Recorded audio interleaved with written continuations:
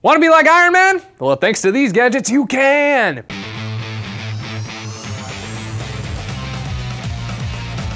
If you're like me, you've probably wished you could be like Tony Stark. But if you're also like me, the closest you'll ever get to becoming Tony Stark is developing a debilitating drinking problem. But how can a schlub like me become Iron Man without Tony Stark's good looks, his charm, his piles of money, and labs full of ridiculously expensive gadgets? Well, you do what all my past girlfriends have done. Settle for what's available because you'll never get what you really want. Like the Titan Arm exoskeleton.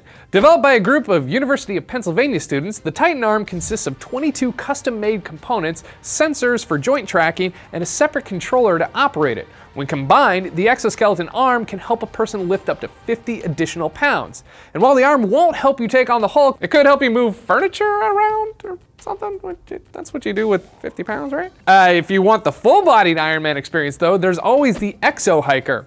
The Exo Hiker consists of 2 exoskeletal legs that helps hikers and soldiers effortlessly carry up to 200 pounds on their backs over any type of terrain. The tech used in the Exo Hiker is now currently being used to help paraplegics walk again. But what about Tony Stark's cool computers? In the movies, he just swipes his hands. But in real life, the closest you can get is swiping on a tablet.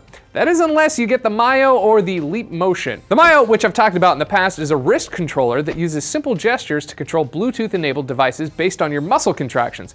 Basically, it turns you into a Jedi. The Leap Motion, on the other hand, is a tiny $80 attachment for your computer that replaces your mouse with your hand.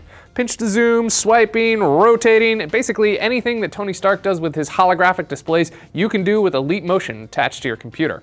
Also, it plays Angry Birds. While none of this tech will make you fly or shoot repulsor blasts out of your chest, it will get you a couple of steps closer to at least feeling what it's like to be Iron Man, minus the whole superhero thing and, you know, everything that comes with that. Are you guys gonna go see Iron Man 3 this weekend? Let me know down below. And for more tech feed, subscribe to the channel.